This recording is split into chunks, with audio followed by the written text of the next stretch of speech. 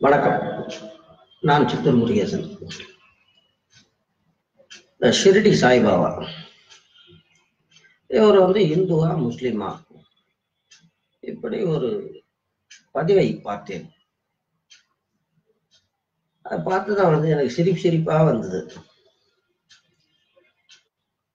நம்ம தமிழ்ல வள்ளுவர் ரெண்டு வரையில எழுதி வச்சிருப்பாரு பாருங்க, 1.25 அடியா.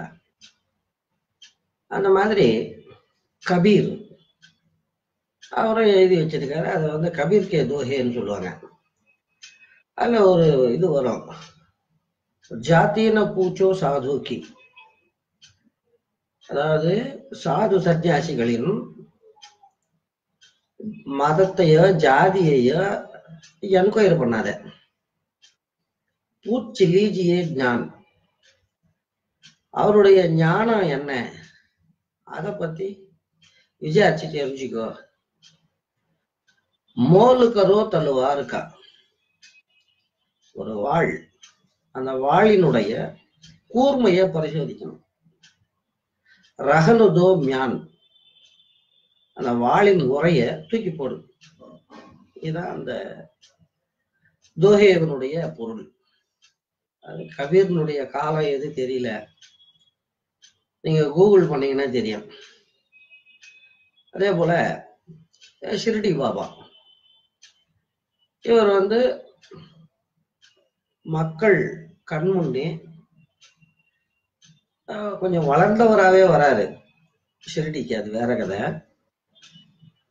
கண்ணு முன்ன பிறந்து வளர்ந்தாருன்னு சொல்ல வந்தார். அப்படி இல்லை, அவர் கொஞ்சம் வளர்ந்த பிறகே சேர்றாரு. அந்த பாபாவினுடைய அந்த காலம் என்ன, இன்னைக்கு இது 2018 முகநூல்ல ஒரு பதிவை பார்த்தேன். சாஹேபா, அதாவது நாம சாஹிபுங்கிறோம், அதனுடைய அது ஒரு கொச்சை. அதனுடைய ஒரிஜினல் சாஹேப். அதுல இருந்துதான் சாய்பாபா அப்படிங்கிற இது வந்திருக்கலாம். சாஹேபாக இருந்தவர் எப்படி சாய்பாபாவா மாறினார் அப்படின்னு நண்பர் ஒருவர் கேட்டிருந்தார். எனக்கு ரொம்ப சிரிப்பா வந்தது.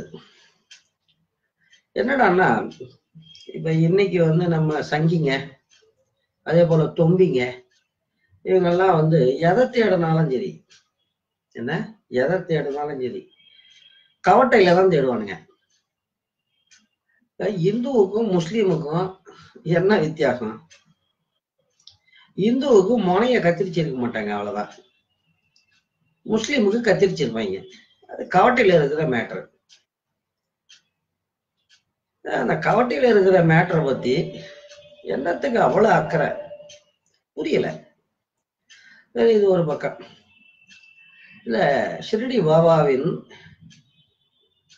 வரலாறு அப்படின்னு ஒரு புக்கு கிடைச்சது லைப்ரரியில.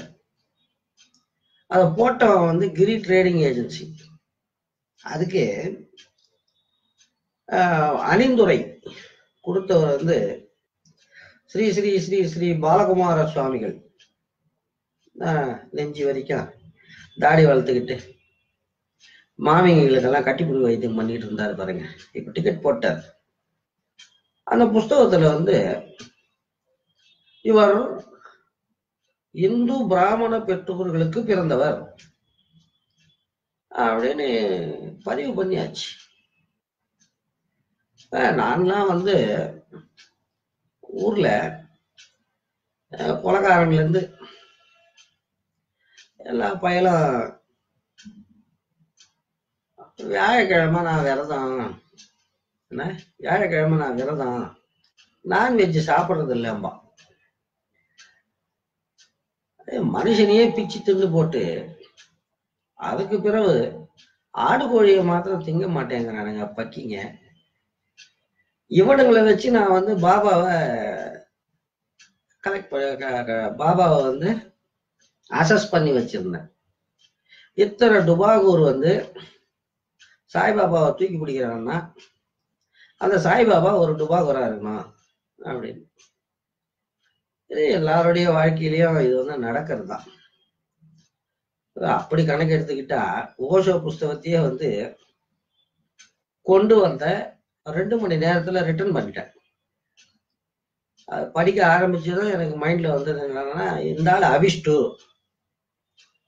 நம்ம வந்து ஜெய் ஆஞ்சநேயா இல்லையா, இந்த ஆளு அவிஷ்டு அப்படின்னு ரிட்டர்ன் பண்ணிட்டேன்.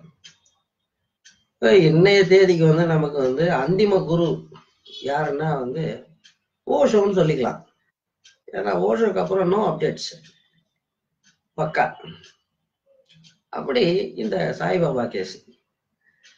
சரி, அதுக்கப்புறம் வந்து ஒரு சில சம்பவங்கள் திருப்பங்கள் எல்லாம் நடக்குது. பாபாவை போய் பார்த்துட்டு வரேன். என் வாழ்க்கையில பண்ண நீண்ட நெடும் பயணம் அது ஒன்னாதான் இருக்கும்னு நினைக்கிறேன். போய் வந்தாச்சு. அங்க அந்த சாய் சம்ஸ்தான் அப்படின்னு சொல்றாங்க இந்த தேவஸ்தானத்தை. அவங்க தமிழ்ல ஒரு புக்கை போட்டிருக்காங்க. சூப்பரா காலிக்கோ பைண்ட் எல்லாம் போட்டு ஃபர்ஸ்ட் கிளாஸ் பேப்பர்.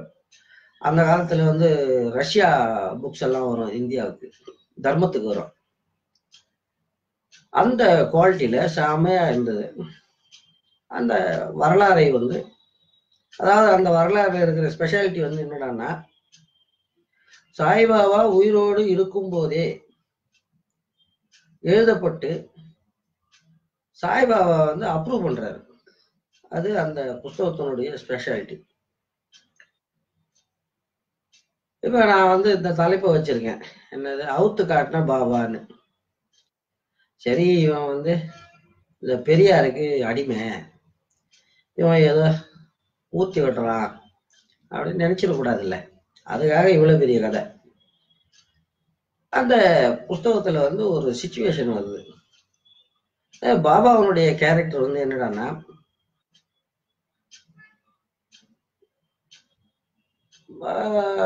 சாதாரணமாக சௌமியரா இருப்பார், நார்மலா இருப்பார், பக்தர்களோடு ரொம்ப அன்பா பழகுவார். அது எந்த அளவுக்குன்னா, இந்த மாம்பழம் ஏதாச்சும் வந்ததுன்னா அவருக்கு அதை வந்து அப்படியே ப்ரெஸ் பண்ணி அதை வந்து ஒரு ஃப்ரூட்டி கணக்கா மாத்திட்டு, இப்ப வந்து நாம ஃப்ரூட்டி வாங்கினதான் பஞ்ச் பண்றோம் பாருங்க, அந்த மாதிரி அதை வந்து பஞ்ச் பண்ணிட்டு கொடுப்பாரு.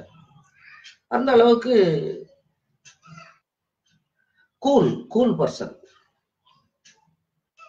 ஆனால் சில சமயத்துல வந்து நம்ம பக்கிங்க இப்ப 2018 கேக்குதுங்க, அவர் காலத்துல கேட்டிருக்காதுங்களா? அந்த மாதிரி சில்லி மேட்டர், சில்லி கொஸ்டன்ஸ் இதெல்லாம் வரும்போது ரொம்ப உக்கிரமாயிருவாரு. என்ன, ரொம்ப உக்கிரமாயிருவாரு. இன்னொரு பிட்டு என்னடான்னா, அந்த இவர் வந்து அந்த மசூதியில தான் தங்குறாரு. அதுக்கு பேரே வந்து துவாரகாமையின்னு மாத்திடுறாங்க. அதுல வந்து ஒரு பெரிய ஊஞ்சல், இந்த காலத்துல வர்றதெல்லாம் வந்து இந்த பெரம்பு கூட அதெல்லாம் வச்சு ஆட்டிக்கிட்டு இருக்கான். அந்த ஊஞ்சல் வந்து பிரம்மாண்டமான ஊஞ்சல். அதாவது அந்த பக்கம் ஒரு 5 பேரு, இந்த பக்கம் 5 பேரு நின்னாதான் தூக்க முடியும். இதுல வேற சாய்பாபா வந்து அமிதாப் பச்சன் ஹைட்டு கூட இருந்திருக்கலாம். ஆனா அந்த உயரத்துக்கும் எட்டாத உயரத்தில் அந்த ஊஞ்சல் இருக்கும். இதுல அதை கட்டுறதுக்கு உபயோகிச்சது ஆக்சுவலா வந்து சங்கிலி போடணும். சங்கிலி போட்டாலே அது டவுட் கேஸ். ஆனா பாபா வந்து இந்த கிழிஞ்சு போன துணி இருக்கும் பாருங்க, கந்த துணி, இதெல்லாம் பிட்டு பிட்டா போட்டு முடி போட்டு கட்டி வச்சிருப்பாரு. இதுல அந்த ஊஞ்சலுக்கு கீழே வந்து 4 விளக்கு எரிஞ்சுக்கிட்டு இருக்கேன். இவர் அதுல ரெஸ்ட் எடுக்கும் போது இந்த பக்கிங்களுக்கு வந்து ரொம்ப காலமா சந்தேகம், என்னங்கடா இது, ஊஞ்சல் வந்து அந்தரத்துல தொங்குது, அது இந்த ஆளுக்கு எட்டாது. ஒண்ணு.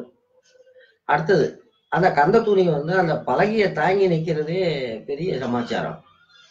இதுல இந்த ஆள் எப்படி படுக்கிறான் ஏறி அப்படின்னு ஒரு சொறி, அது தெரிஞ்சுக்கணும்னு. இதனால வந்து அந்த பாபாவை ஃபாலோ பண்ணிக்கிட்டே இருப்பானுங்க.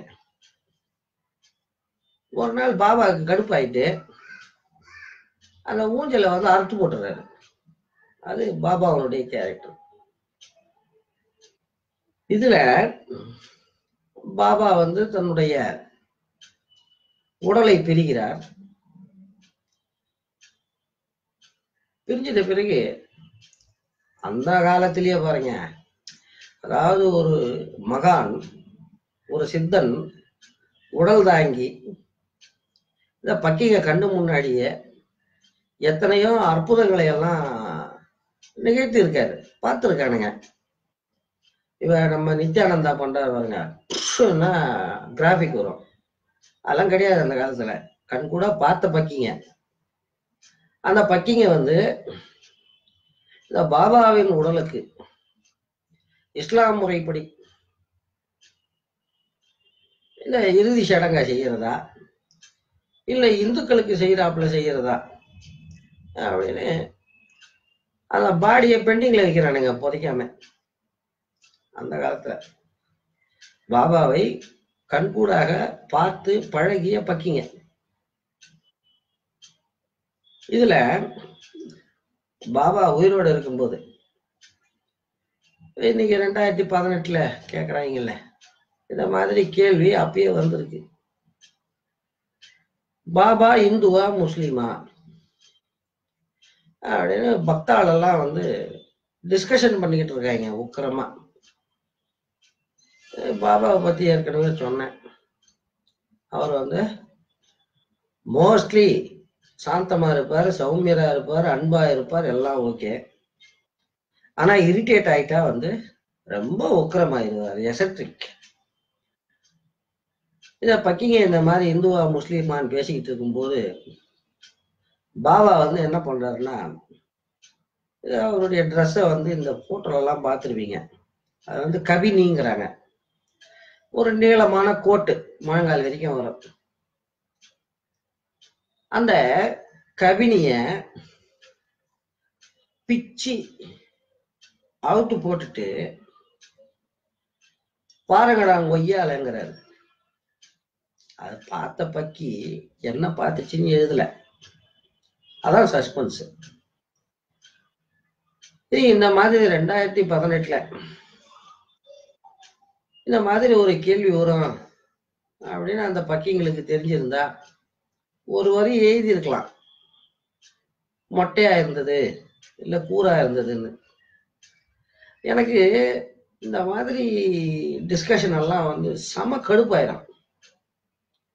இந்த கலைஞர் வந்து பாவம் செத்து சுண்ணாம்பாய் வீட்டுக்கு வர்றாரு, அவரை உட்கார வச்சு ஏதோ போட்டோ பிடிச்சி போடுறாங்க, ப்ரெஸ் கொடுக்குறாங்க. ஏன்னா இந்த ஜெயலலிதா கேஸ் வந்து இந்த மாதிரி தானே, மூணு மந்திரம் வச்சு அது கன்னித்தீவு கதை மாதிரி போயிட்டு இருக்கு அந்த விசாரணை கூட. அதனால ஒரு டிரான்ஸ்பரன்சிக்காக ஒரு போட்டோ பிடிச்சி போடுறாங்க. அதுல ஒரு பக்கி அந்த யூரின் பேக்கை வந்து மார்க் பண்ணி போடுது. இது நம்ம பார்வையில இருக்கு, அவ்வளவுதான். இது பாபாங்கிற ஆளு இந்துவா இருந்தா என்ன, முஸ்லீமா இருந்தா என்ன, யாரா இருந்தா என்ன. இப்ப எனக்கு இந்த முன்னாள் பிரதமர்களோ, இந்நாள் பிரதமரோ, முன்னாள் முதல்வர்களோ, இந்நாள் முதல்வரோ, இவனுங்க வேணும்னா வந்து என்னுடைய கடிதங்களை, என்னுடைய செய்திகளை ரிசீவ் பண்ணிக்காம இருக்கலாம், பார்க்காம இருக்கலாம், படிக்காம இருக்கலாம். ஆனா பாபா எல்லாம் அப்படி கிடையாது, ஹாட்லைன்ல பேசுவோம். அதாவது இந்த நான் வந்து அடிக்கடி ஒரு பஞ்ச சொல்லுவேன், என்ன ஏதாச்சும் கொஞ்சம் உருப்படியா ஏத்திட்டோம்னு வைங்க, ஜனங்க உடனே வந்துடுவாங்க. வந்துட்டு நீ புலி, நீ சிங்கம். அப்போ வந்து ஒரு டிஸ்கிளைமர் மாதிரி கொடுப்பேன், அண்டை வெளியின் அகன்ற பாத்திரத்தை அமுதம். அதுக்கு என்னடா அர்த்தம்னா, இந்த ஷிரடி பாபா மாதிரி மகான்கள் அவர்களுடைய பேச்சா இருக்கட்டும், சிந்தனை அலைகளா இருக்கட்டும், அது எக்ஸிட் ஆகாது, இங்கேயேதான் வளர்த்திட்டு இருக்கேன். அதான் அண்டை வழியின் அகன்ற பாத்திரத்து அமுதம். ஆரம்பத்துல சொன்ன அந்த கபீர் தோஹே சொல்றோம் பாருங்க, ஜாத்தின பூச்சோ சாதுக்கு. ஒரு சாதுவோ ஒரு மகானோ இருந்தா அவனுடைய ஜாதியையோ மதத்தையோ விசாரிக்காத. பூச்சி லீஜியே ஞான், அவர்கிட்ட இருந்து ஞானம் பெறதுக்கு ட்ரை பண்ணும். மோலுக்கரோ தழுவாருக்கா, வாளின் கூர்மையை பரிசோதி. ரகனுதோ மியான், அந்த உரையை தூக்கி போட்டு. இதுதான் மேட்ரு. இது 2018. ஜனங்க இன்னும் இந்த ஜாதி மதம் இந்த வெங்காயத்தெல்லாம் எப்பதான் விட்டு வெளியே வர போறாங்களோ புரியல. பயமா இருக்கு நினைச்சாலே. நன்றி, வணக்கம். சித்தூரிலிருந்து முருகேசன்.